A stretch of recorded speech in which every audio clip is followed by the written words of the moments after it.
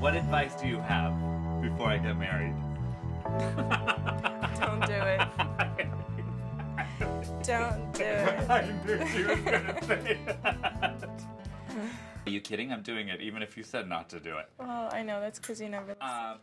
I'm pretty old-fashioned. Like, I think the guy should be making first moves. And I'm not saying that's right or wrong. It's probably not. And it should be equal. Honestly, I think the guy should be like, you know, the straightforward and the one that's interested in asking for your details and your contact information and going for it. You know, they're supposed to be like the macho ones. Yeah.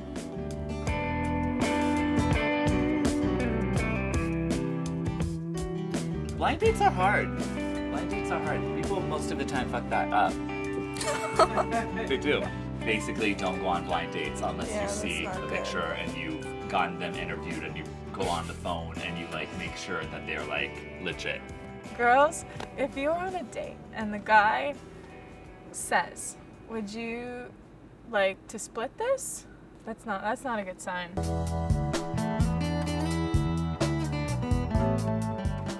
Okay, maybe like the girl can offer, okay, if you go for a yogurt after, usually I don't make past dinner, I'm like, see you later.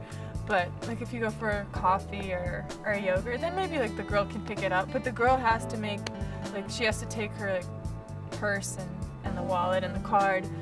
And if she's doing that, great. But you can say no, you don't have to like all pay, but at least, you know, you feel like she made the move. But the guy should pay.